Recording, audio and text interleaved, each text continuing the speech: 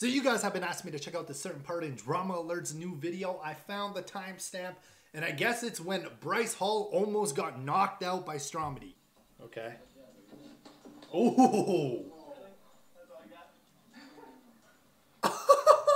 Dude, Stromedy went in there, boom, solid hit. Bryce Hall put down his hands and said, really? That's all you got? Bro, Stromedy, you guys are fighting one round. As soon as Bryce Hall put his hands down, you should have just jumped on him, bro. I think Stromedy actually would have knocked him out because Bryce Hall did have his hands down for a second. He could have just instantly followed up with like a jab and a hook or something, and maybe it would have been game over. A lot of people are claiming though that Bryce Hall actually got dazed by that. Maybe, I'm not sure. I think it's like 50-50 for me. Maybe he was dazed and he just wanted to play it off like, bro, that's all you got?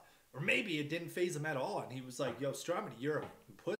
Either or, that was solid. That was solid. Anyways, ladies and gentlemen, tell me what you guys think down in the comments. I can't wait to watch the raw, unedited version. Please, can it be raw and unedited? If I see one cut in that match, one cut, I might have to go ahead and say Bryce Hall lost the fight. I mean, I'm just saying. And for who I want to win, or I guess they already have a winner, you know what I mean, who I'd be rooting for, doesn't matter. I just want to see a good scrap. I more or less think I'd want to see Bryce Hall win just because all the stuff Stromedy was doing. You know what I mean? Yapping his mouth 24/7. Every time Bryce Hall pulled up to him on the street, he just ran away.